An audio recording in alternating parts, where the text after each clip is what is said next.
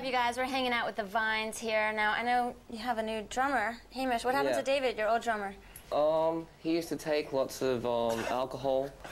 He injected it straight into his temple. Oh, that's no good. So we couldn't have that. No good. If it's anywhere, it's in the buttocks. But, no, so we just thought, you know, so we had a big meeting and that, and, you know, we kicked him out of the band. We didn't tell him, no. You know, he tried to kill me once, so that wasn't very cool, so. So he's not in the band anymore? Yeah, like, we have, like, about 4 different drummers, and we've got, like, 2 tambourine players, so we kind of switch it up. Okay. Yeah, yeah. So how's Hamish been? Has it been all right with him so far? He's been okay. He has been, like, snorting a lot of salt and pepper.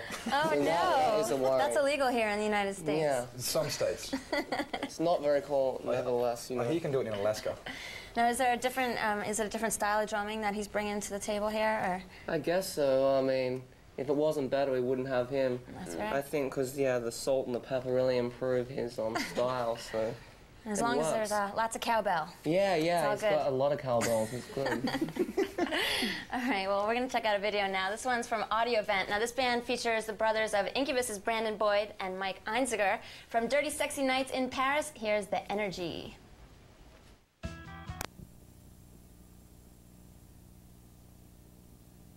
It's Highly Evolved is their new CD. It's out in stores. Check it out because it's really cool. And I'm not even going to try to classify it because everyone tries to classify music these days. And you know, Thank you so much. It's not emo. It's not new metal. You know, you guys listen to it for yourselves and you all decide, right? Yeah, yeah, you might like it. Yeah.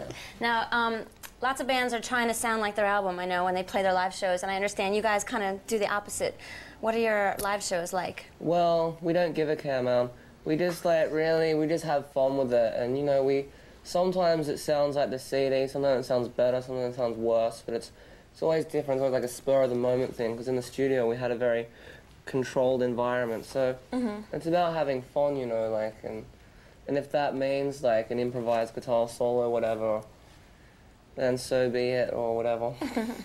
Are your shows pretty wild? I know in the video you look like you're kind of having a lot of fun there. Yeah, yeah. You guys go crazy on stage? We go crazy, because we're already crazy when we get up there, but so it doesn't change that much, so, you know, it's fun. All right, well, I'll have to check out your show, and all you guys should too. All right, up now we got one from Cinch from their self-titled CD, which is due out on July 30th. It's called Something More.